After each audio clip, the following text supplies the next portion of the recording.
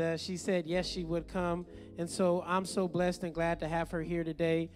Pastor Donna, of course, hails from North Carolina, and married to Dedrick. Many of us know, of course, Dedrick, and 2 children, Kyle and Coltrane. Touch your neighbor. Amen. And we're so blessed and glad that she's here today. So I'm going to invite us all to please stand to our feet, and let's put our hands together for the spokeswoman for the King of Glory. Amen. Pastor Donna Coltrane Battle.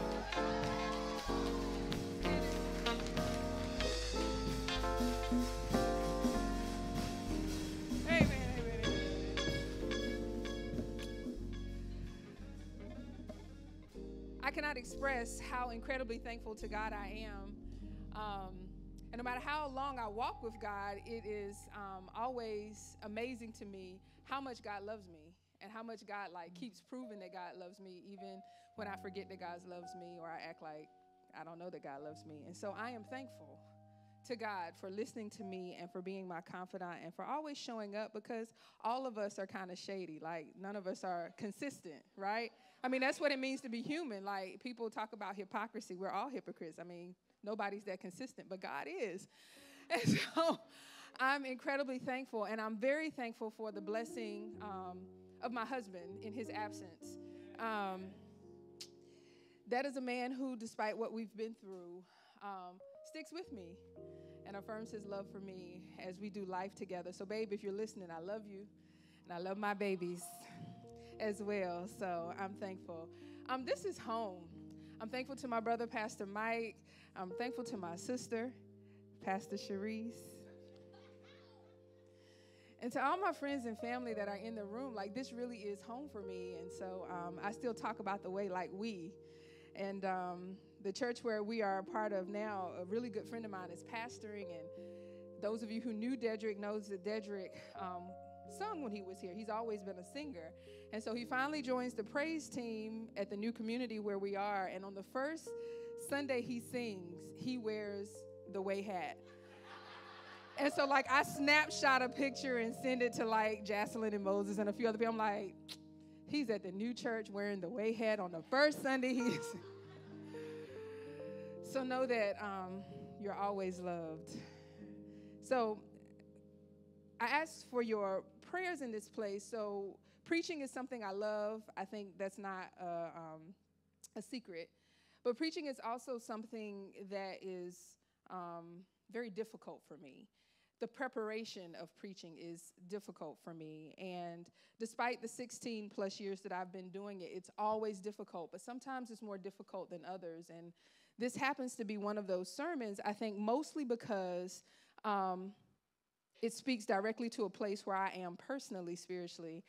And it's hard sometimes to put our experiences to language because there isn't always language for what we have. And so I'm in that place. So I just invite you, one, to be gracious and to have grace with the sister.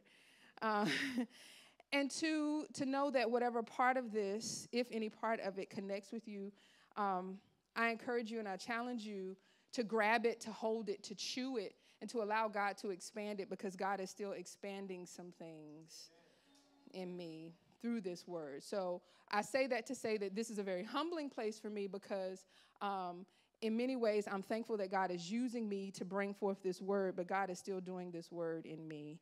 So let's bow forward a prayer.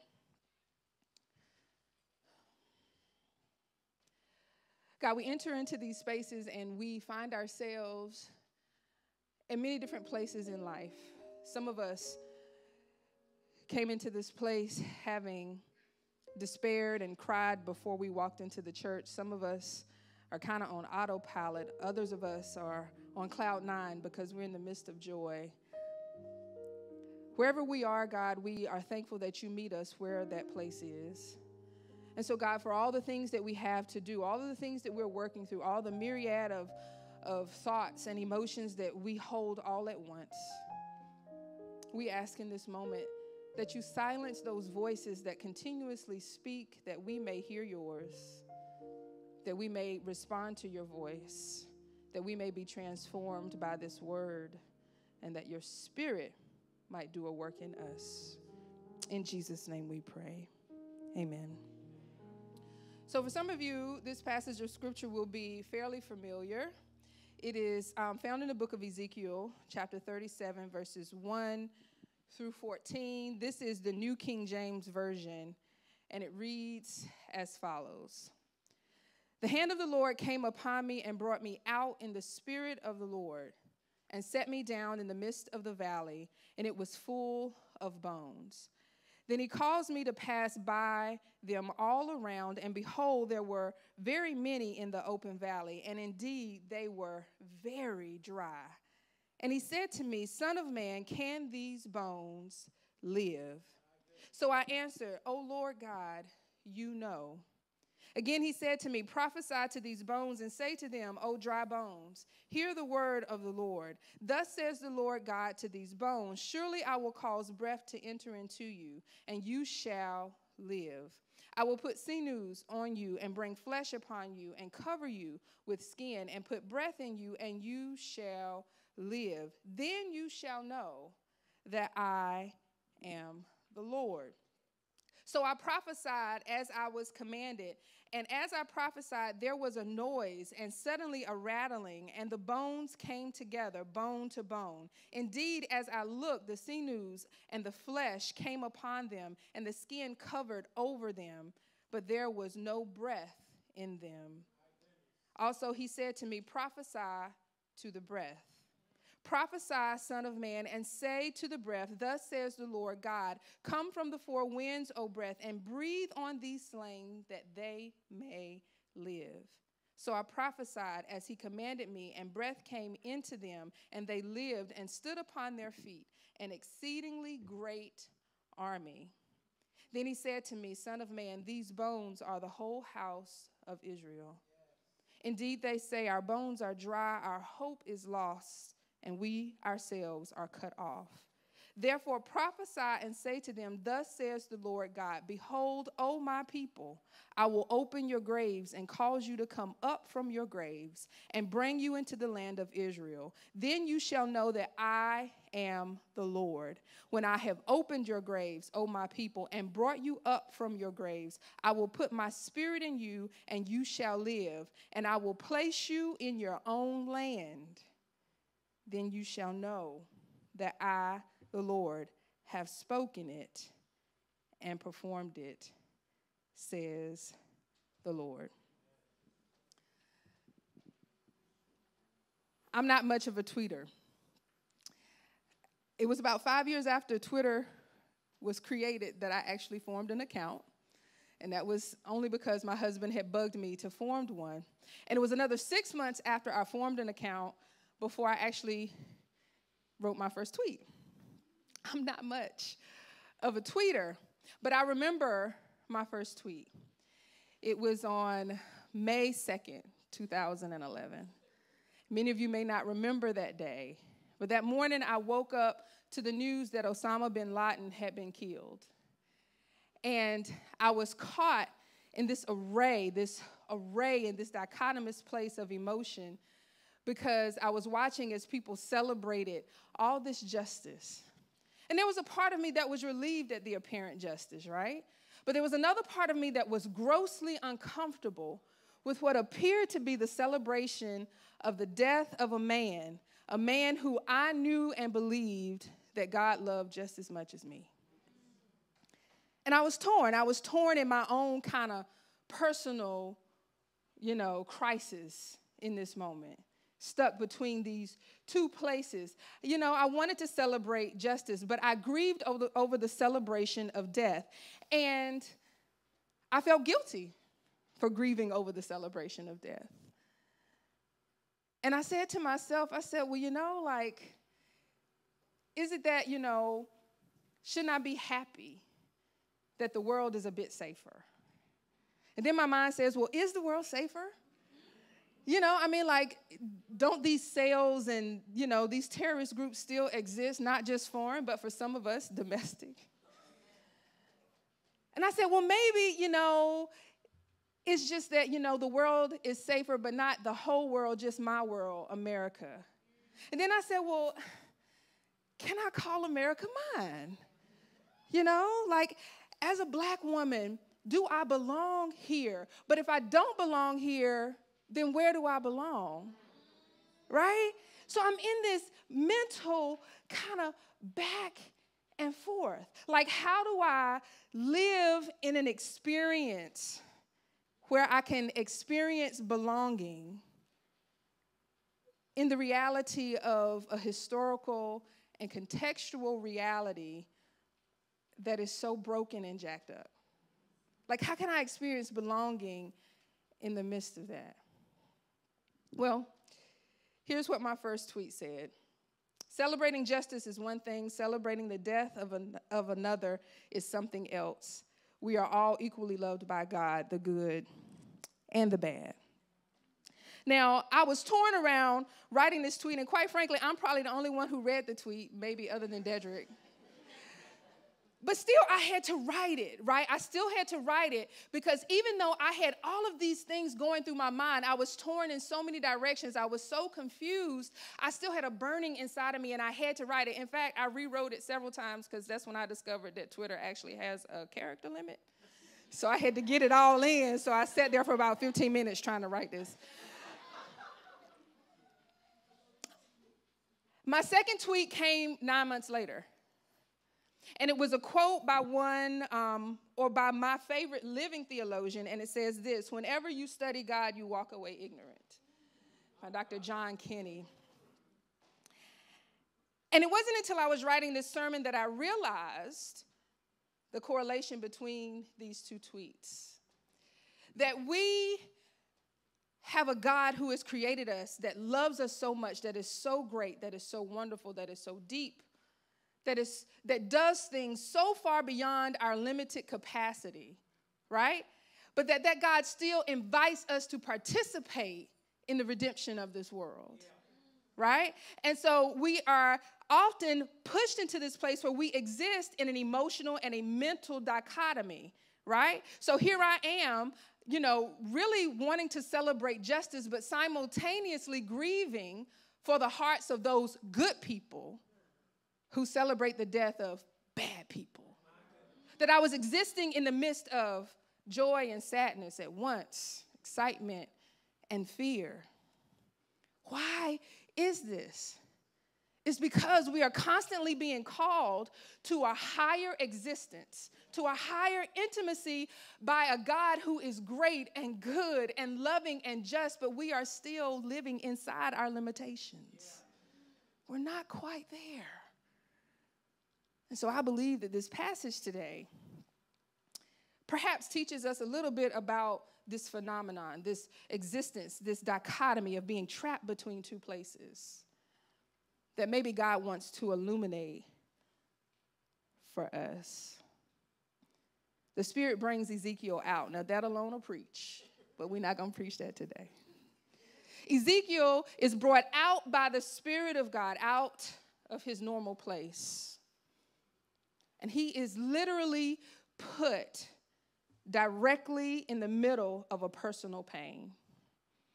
You see, this passage is correlated with the Chaldean invasion. And so it would have been very keen on Ezekiel's mind during this experience that his people had been invaded. He would remember the violence. He would remember the pain. He would remember the slaughter of his people being taken from their homeland and literally scattered. So here, when the Spirit brings Ezekiel out, he is placed in the middle of his people and his own pain and misery of being captive to empires and to systems. So he is brought out, and he is made to wade through, to walk through this open valley full of dry, desiccated bones. And God says to him, "Mortal, can these bones live?" Ezekiel's like, "Lord God, I don't know. You know." He says, "I want you to prophesy to these bones." He says, "I want you to say, 'Thus says the Lord, I will Cause my breath to go into you, and you shall live. I will put sinews on you. I will put flesh on you and skin on you and cover you, and I will breathe into you, and you shall live, and you will know that I am the Lord.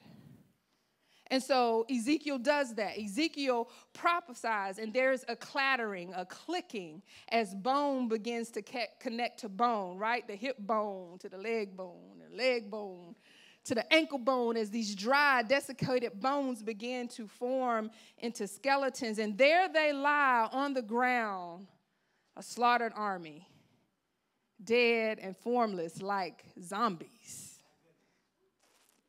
No spirit, no breath. And then God says, okay, now I want you to prophesy to the wind, to the breath. And say, come from the four winds, O breath, and breathe on these slain that they might live. And so Ezekiel prophesies, and the northern wind rushes to merge with the southern wind that reaches out to grab the eastern wind that arches over to consume the western wind. And together they heave, one breath breathing life into these dead bodies, recomposed with flesh and tendons and muscles. And then God says to Ezekiel, this is the whole house of Israel. He says, they say that we are bones and that our bones are dry. They say that our hope is lost and that we are completely cut off. He says, but I want you to prophesy to them. And I want you to tell them that I am going to open up their graves, and I am going to cause them to come up out of their graves, and I'm going to put my breath in them, and they shall live. I'm going to put them back in the land of Israel. I'm going to breathe into them, and they will live, and then they will know that I, the Lord, have spoken and will act. Ezekiel is brought out by the Spirit and is placed in the midst of his personal pain. How do we make sense of that? How do we make sense of the fact that he is there in the midst of pain because the Spirit brought him there? Dr. Paul Brand, before his death, did a lot of work with leprosy, and he said in one of his books that, leprosy patients often have their nervous systems impacted, and so they lose the ability to feel pain.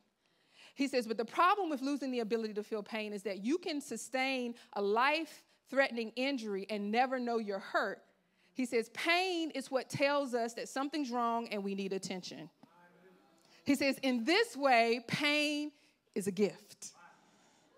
Psychologist Dr. Gwen White says that the greatest motivator for change is pain.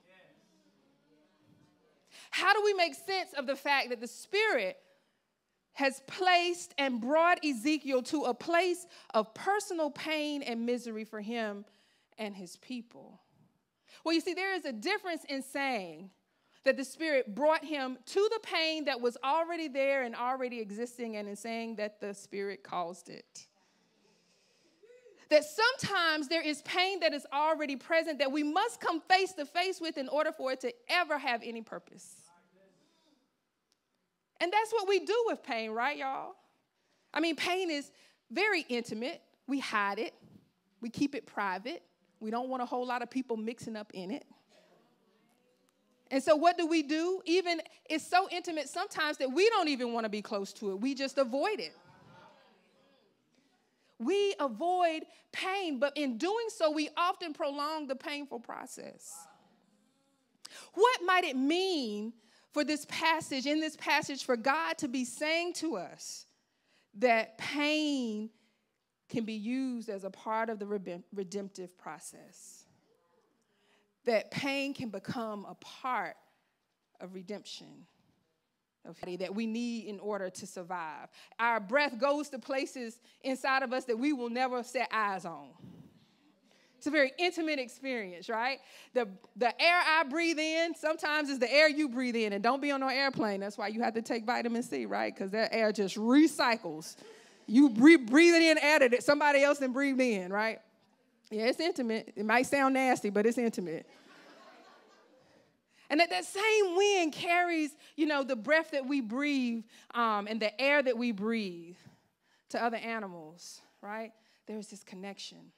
60% of our bodies is made up of oxygen.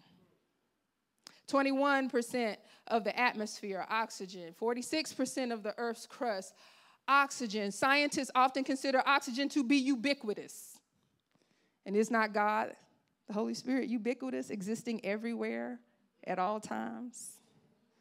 But perhaps the most important thing is that in most compounds that make up the basic forms of life, that's where oxygen is found. Oxygen is a part of most compounds that sustain basic life. What does that say? It says that where there is oxygen, there is life. Where there is oxygen, y'all, there is life. And so what we see then is that God has freed him, has made him come to grips with the fact that he wants to participate in the salvation of his people, but he doesn't have any control over changing the situation. And so now he's going to use Ezekiel, right, through this process, through this intimate process, through the work of the Spirit, the breathing and the intimacy of the Spirit. I mean, is not the Holy Spirit our comforter? Right? And what do we do when somebody is anxious and all uptight? We've all done it. We've all said it. Just calm down and what? Just breathe. Right? Just breathe. And so what we see God doing in this passage is utilizing that life force. I mean, what if we too have the capacity to give life in this way? I often have said and believe that, our breath is the mark of the Holy Spirit on creation. What if every time you breathe in, it is a personal and permanent invitation by God to be intimate with God? That this is the mark of the Holy Spirit on creation. One other characteristic of oxygen that is so important is that it is overly reactive. It is highly reactive, meaning it is constantly seeking to form bonds with other compounds. In fact, it can form bonds with most compounds on the periodic table, right? Like H2O, it bonds with hydrogen to create water, right? But that unless there is this like photosynthetic action of living organisms to recreate oxygen, it's hard for oxygen to just exist because it is almost aggressive in its desire to bond and create new life. Yeah, you see where I'm going with this, right? It is almost aggressive in that way. What does it mean for 60% of our bodies to be created of oxygen? What does it mean for us to breathe in and breathe out oxygen on a regular basis as a means of our life force? Why is it that we think that what we speak, which requires our breath, does not create life or death? Right? Life and death is in the power of the tongue. And this is what God does. God brings up this life force out of Ezekiel and causes him to speak, to use his breath to give life to the dead.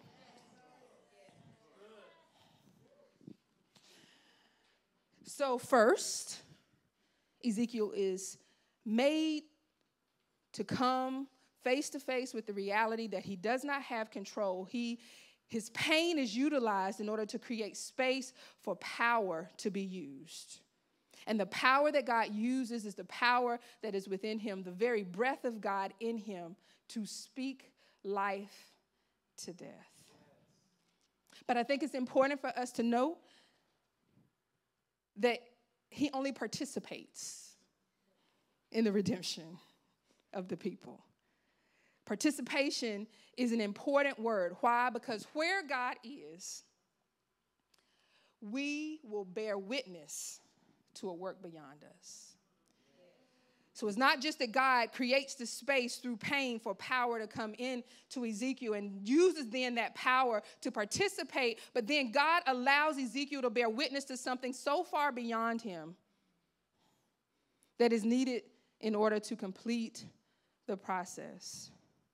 So when we look at this passage of scripture, a lot of scholars say that it is written in this way, right? The desolation, the death, right? The bones, this imagery is written in this way in order to paint for us how unlikely it was that the Jewish people could be restored and delivered back into one body politic, that they could be pulled from all these scattered places to become one people again. He says, the author really wanted to paint that it was very unlikely for this to happen. So what we're talking about here is that what God is doing is nearly impossible, right?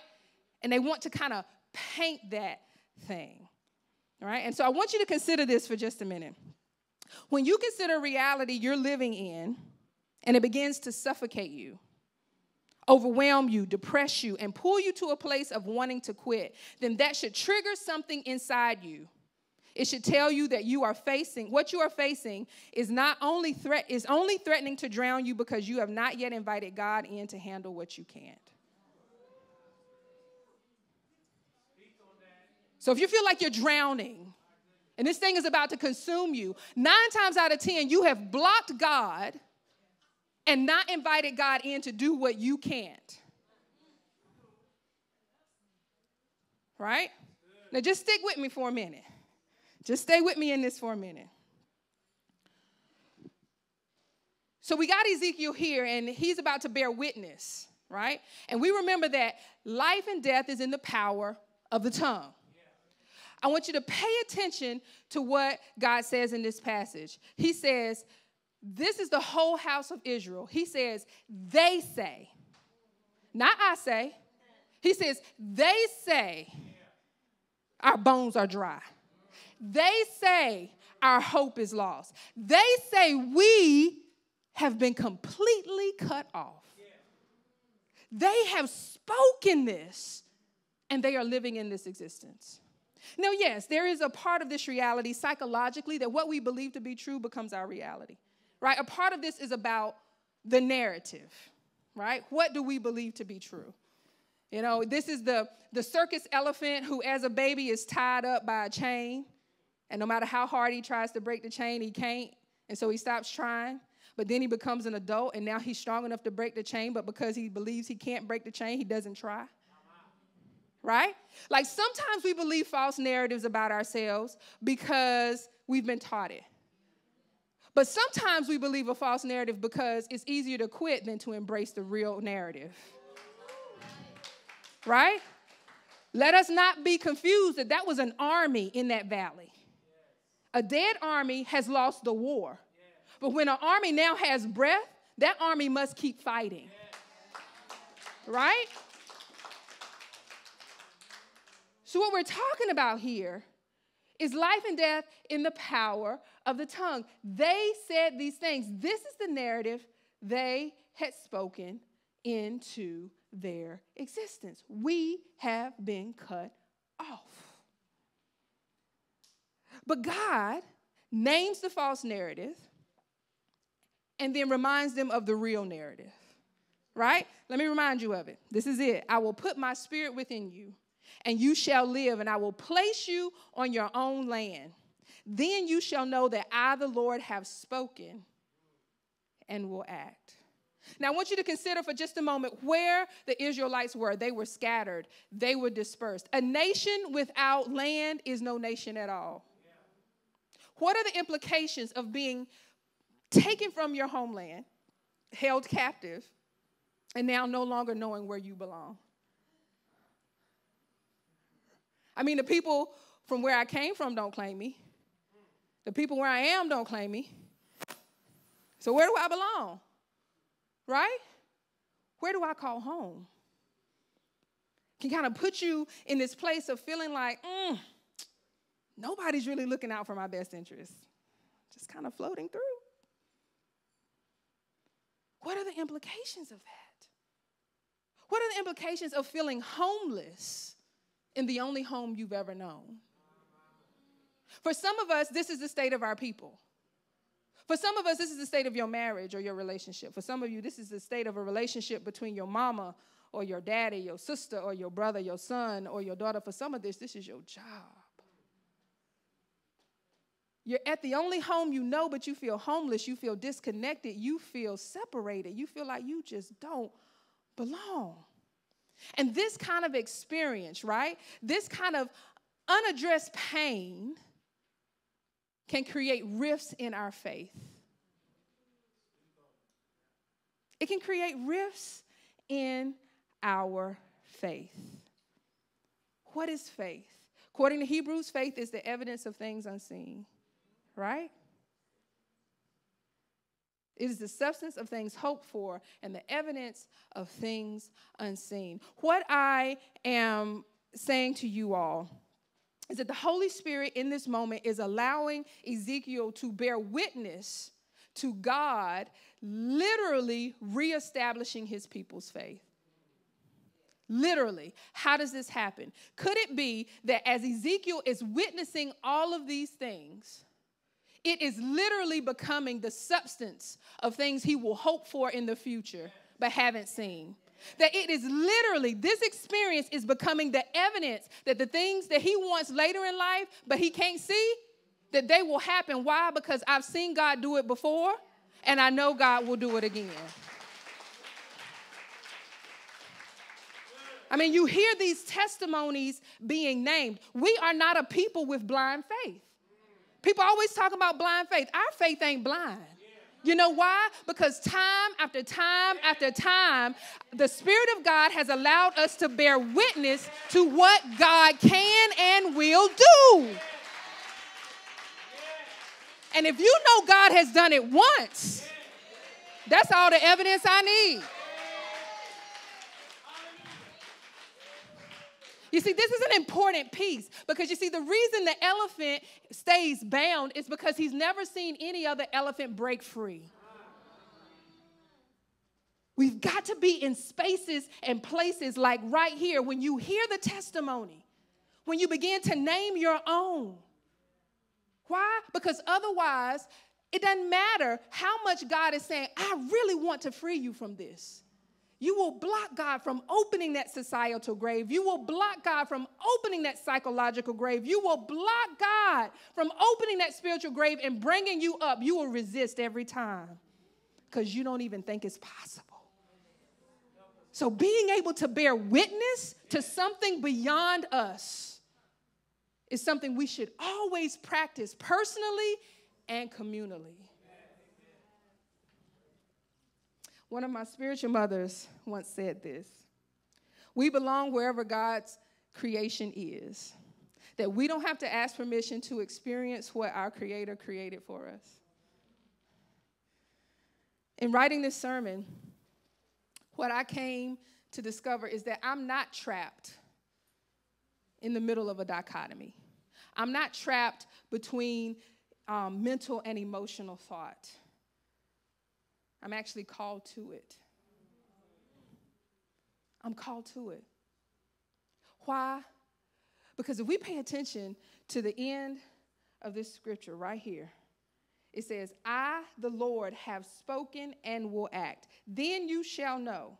Then, as in after I've done all these things, then, after I've done all these things, you shall know that I, the Lord, have spoken and will, that's future. Act.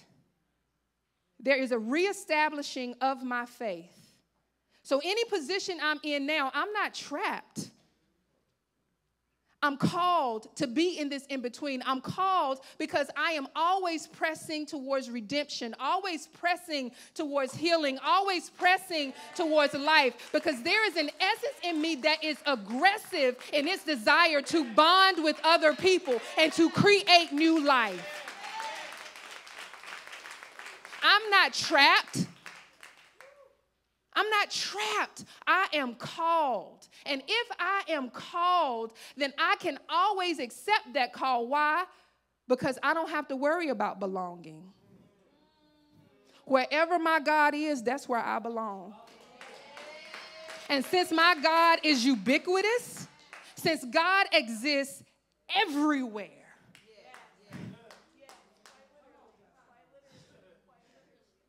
I belong right where I am. God exists everywhere, even inside me. Let's bow for a word of prayer.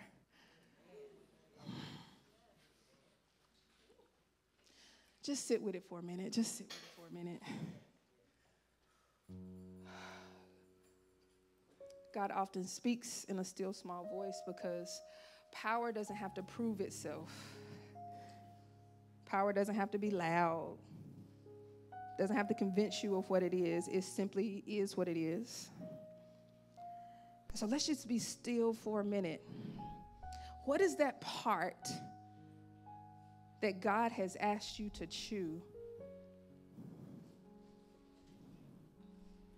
For some of you, it might be hard to swallow.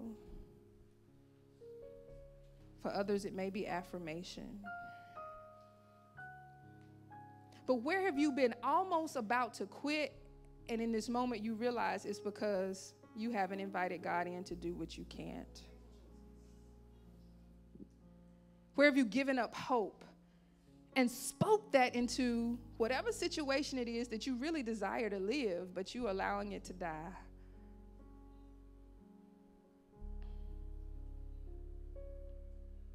What part of that part of you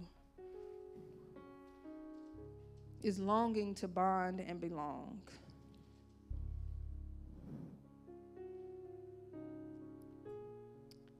Just sit with it. Just sit with it.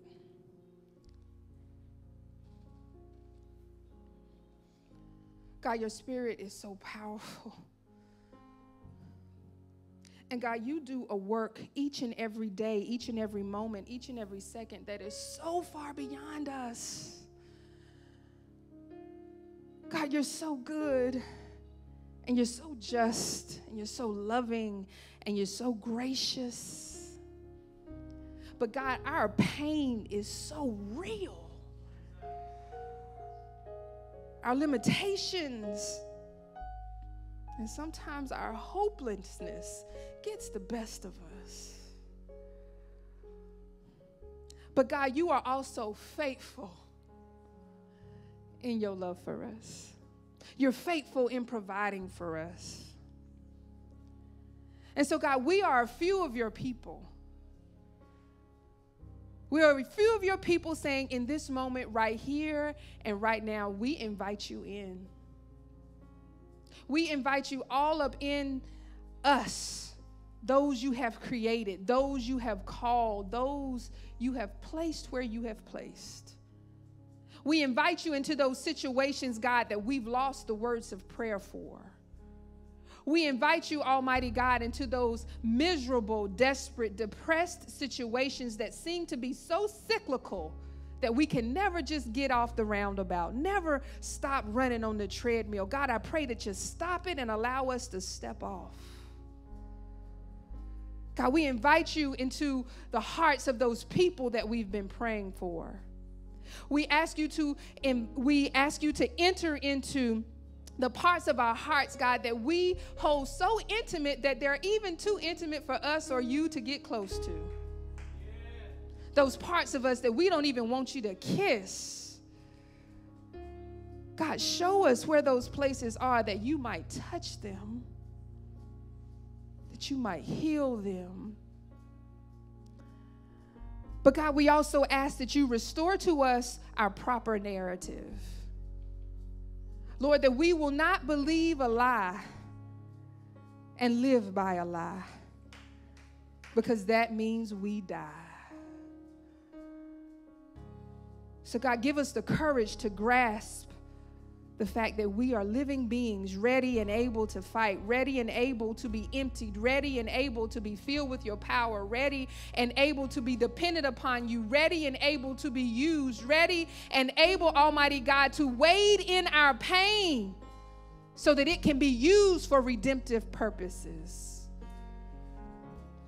Remind us that we walk on holy ground. Remind us that we are grace-filled vessels. Remind us that this world that you love and that you are working to redeem, Almighty God, that you invite us, and it's a privilege that we are invited to walk alongside you. We are invited to extend compassion and love. But God, first we've got to love and have compassion for ourselves. So mend those places, God, as we extend that generosity to the world around us. Lord, where there needs to be forgiveness, give us the courage to forgive.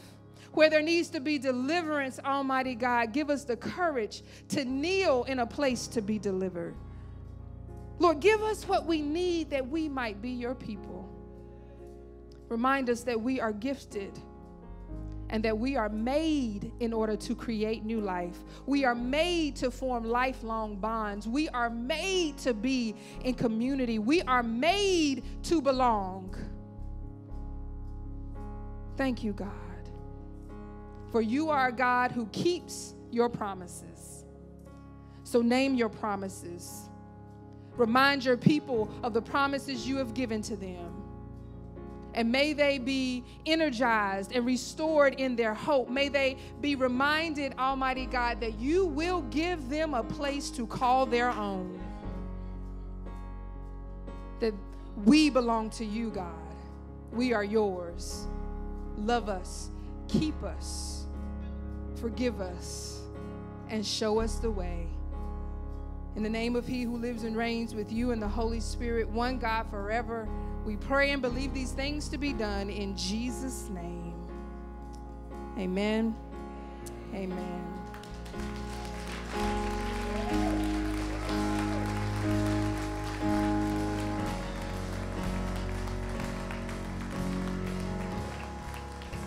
So perhaps you're here. Perhaps you're here and you say, I want to invite God in. But I'm not really sure what this whole Christianity thing is about.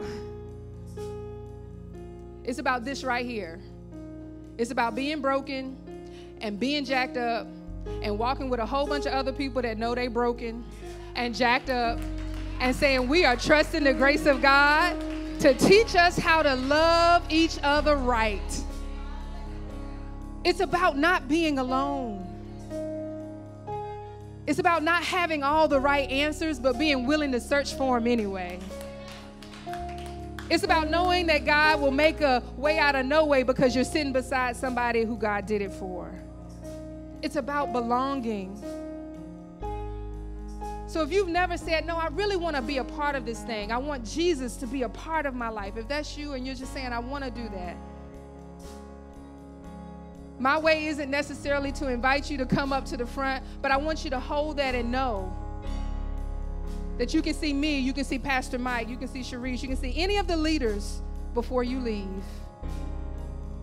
And we give you that opportunity, a precious opportunity, to affirm you and say, you're a part of us. Whether you know it or not, we claim you. But I also acknowledge that life is complex and hard and difficult.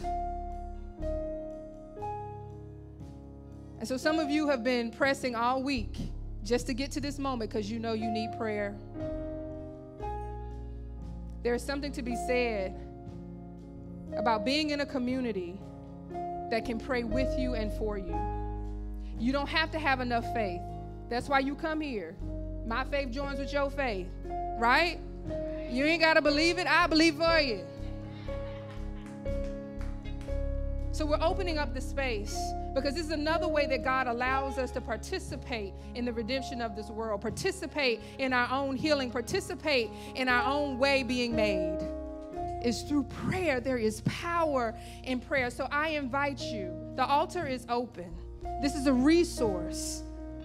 I invite you to come for prayer. Maybe you're standing on behalf of someone else. Maybe you're saying, I need intercessory prayer. The altar is open. The altar is open. You're welcome to come. for prayer.